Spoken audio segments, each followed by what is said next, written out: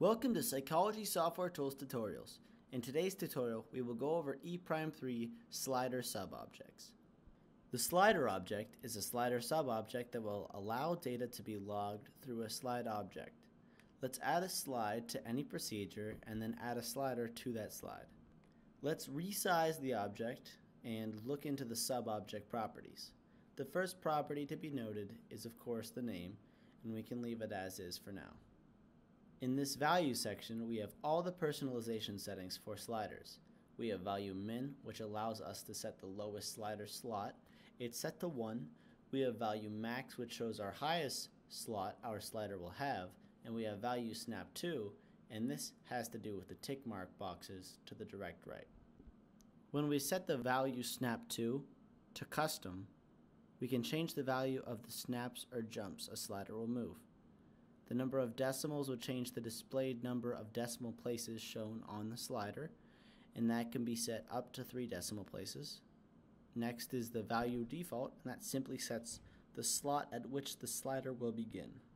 The tick mark section's defaults are set to 1 and 0.5, so let's change the minor tick marks to 0.1 instead, and we can see how this affects how the slider looks on the slide.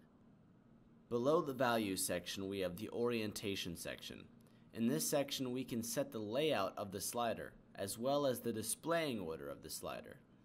To show these functions, we will change the layout to vertical as well as reversed.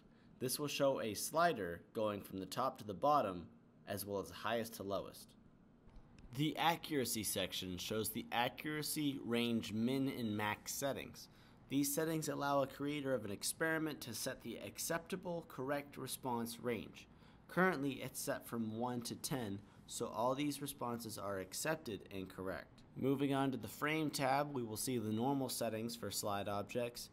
Let's make this slider full screen so we can see all the settings whenever we're changing them. Let's also center it. Now onto the largest tab, we have the Appearance tab. The first section is the Theme section. In the Theme section, we have the parent theme, which is base slider. We can leave it as such. This can be changed through the theme editor, which we will discuss in a later video, but for now, just leave it as base slider. The tick marks section shows the customizability of sliders. The first box is position. This box indicates where the numbers tick marks will be located, either above right, below left, or crossed, which is both. The label size option sets the size of the label associated with the tick marks to a percentage of the sub-object frame size, or to a fixed pixel size. So the label padding setting specifies the spacing between the label and the sub-object border.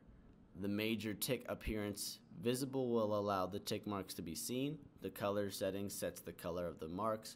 The size sets the length of the tick marks. The thickness setting sets the width of the tick marks. The padding setting sets the space between the axis and the tick marks. The minor tick mark appearance section have identical settings to the major. So the indicator settings set the appearance of the item you're actually sliding on the slider.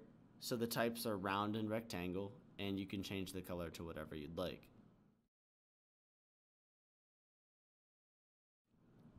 The font section of appearance is the same as every other object in E'.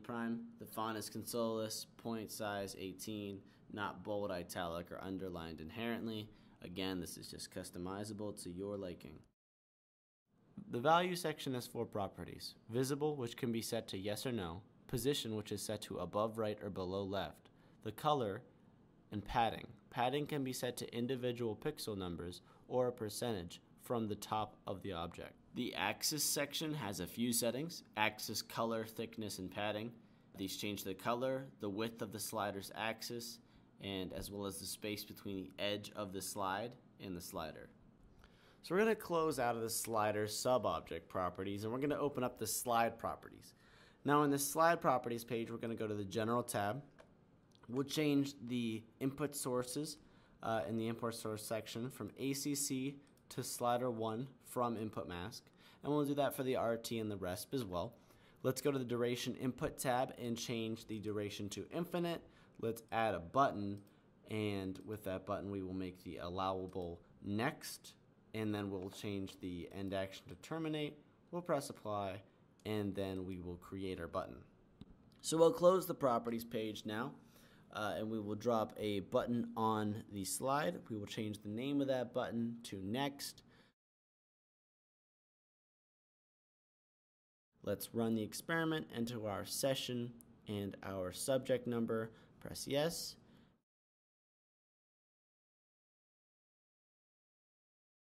And we can see now that the slider moves with a corresponding number on the top of the screen. And if we press the next button, it will terminate the slide. Thanks for watching this Psychology Software Tools tutorial. Be sure to subscribe, like, and comment what you'd like to see on our next how-to videos.